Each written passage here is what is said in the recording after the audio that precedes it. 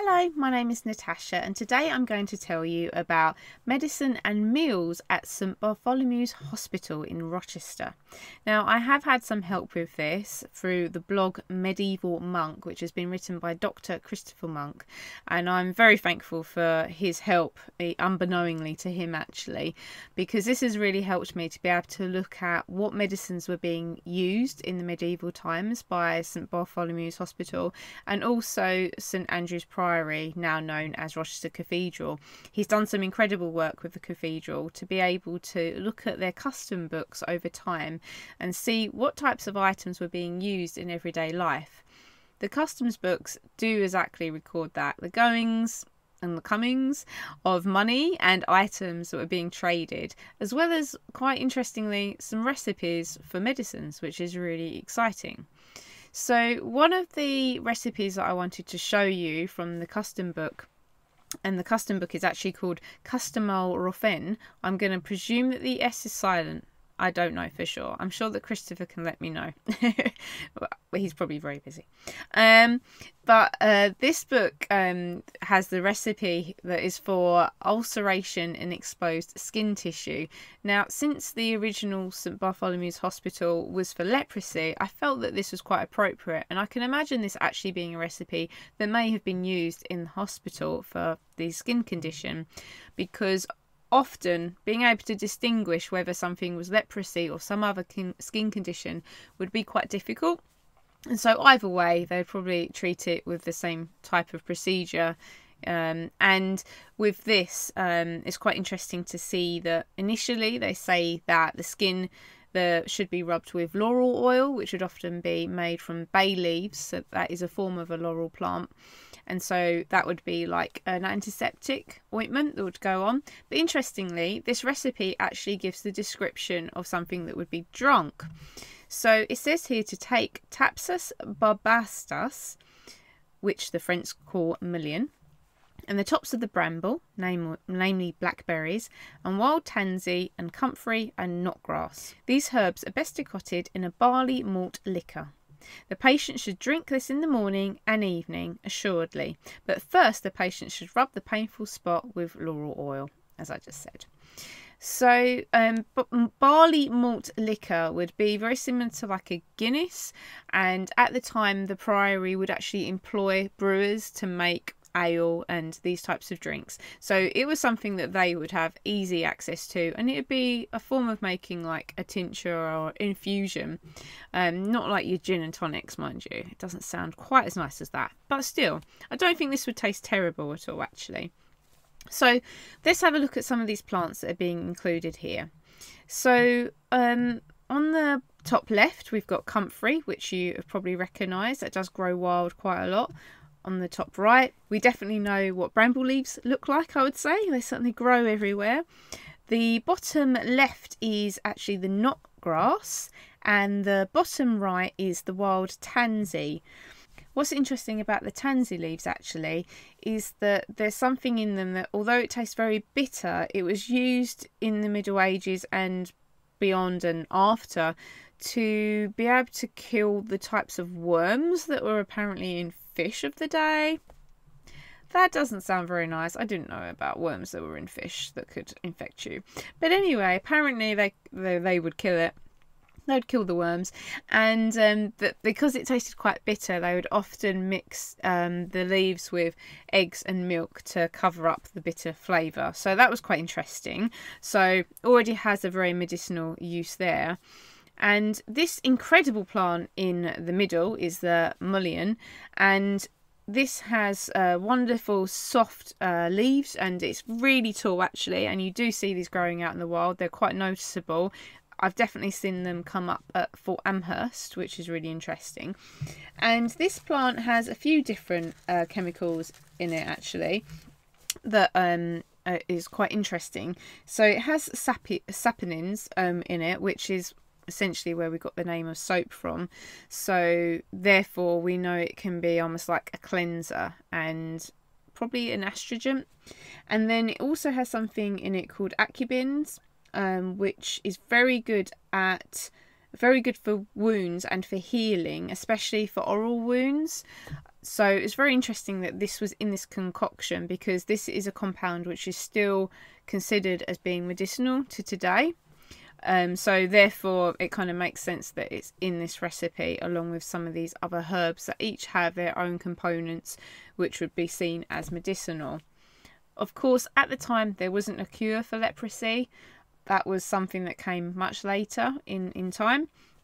But you know, this during the medieval times, just being able to provide good food, clean clothes, and somewhere to be clean was really, really special. Really, something that has led on to us having this healthcare system that we have today. And what's really interesting about that, where I said about clean clothes, is that one of the other things that was registered in the customs book was that there were people who were employed to make soap. So they were working with lye and they were making soap, and it was part of everyday practice really to be clean, which would definitely have aided St Bartholomew's Hospital, as they would have had soap and they wouldn't have really known why they were using it, because it wasn't until much later that we understood how bacteria actually, you know, clings to your hands and your skin. And obviously we know this very well now after we've been washing our hands so much over the last year. So it was really interesting that although we see the Middle Ages as being a really dark and dirty time, actually they had soap and they did keep quite clean, and they had these wonderful kind of herbal remedies that they were using to treat ailments such as skin conditions and ulcers on the skin. But it's interesting that this concoction was drunk rather than put on the skin, which I find really interesting anyway. So looking at the food which would have been eaten during the medieval times, it was very basic. We definitely didn't have Amazon delivery back then. And some of the items that would have been traded would have included items such as wheat, peas, barley, oats, cheese, honey and bacon. So very, very simple types of foods. And the cheese was really only for special occasions. That was seen as being something that if you were at the top of the hierarchy, that you could enjoy. So the amount of cheese and bacon and honey that made it to St Bartholomew's was probably not a great deal. That brings us on to the special occasions in which cheese was included for St Bartholomew's, which interestingly was on special occasions such as Easter. This makes sense because of Lent. When you've given up dairy, what more would you want but to gorge yourself on dairy and eat as much as you can? So they actually had a cake which was called Flaco, which was gifted to St Bartholomew's Hospital during Easter, and this was recorded in the customs book. And I'm going to show you how to make it. So this is with a piece missing, of course. I'll show you why in a minute. So this is a Flaco. It's a type of pan kind of cake. What's really interesting though is it's made in layers, so you can really see where this has inspired other types of recipes worldwide, including lasagna, baklava, and maybe even pizza, I'd say. And this is made up of 4 layers, each with the luxurious items to the medieval times anyway, a layer of cheese and honey. Okay. Oh yeah, all the good stuff in there. Okay, so you've starved yourself from all of these lovely things over Lent, and then you're going to eat this lovely, lovely cake. Now what's interesting, and there is a reason that I have made it round, and that is why it traditionally was round. And I think there's a lot more here for us to understand, and it connects well with medicine. These were originally called placenta cakes. Yes, that's right, placenta cakes.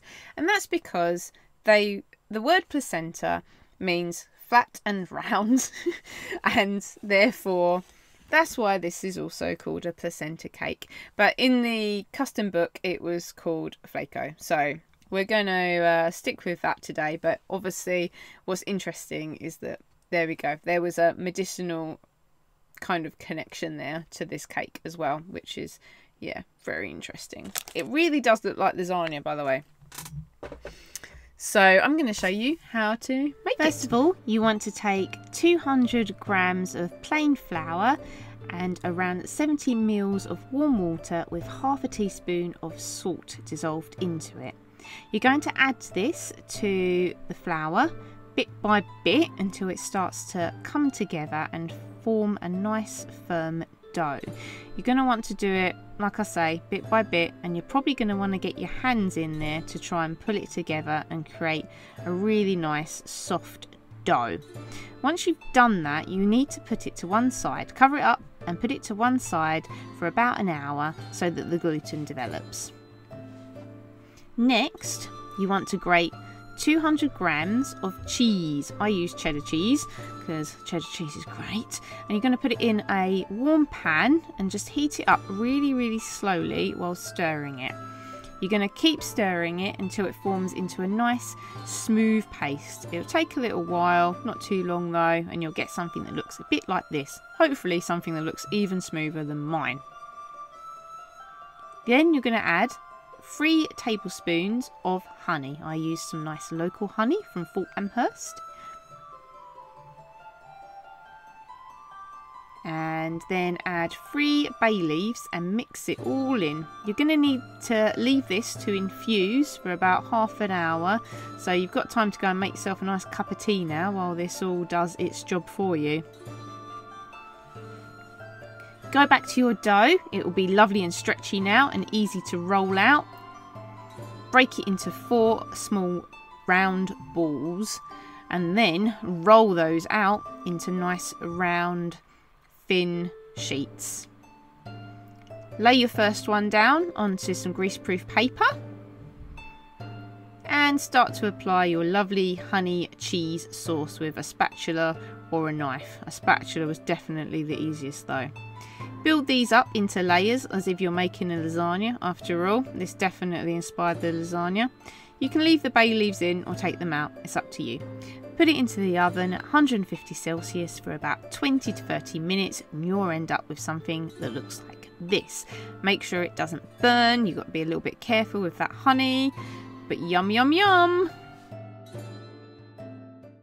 So there we have it.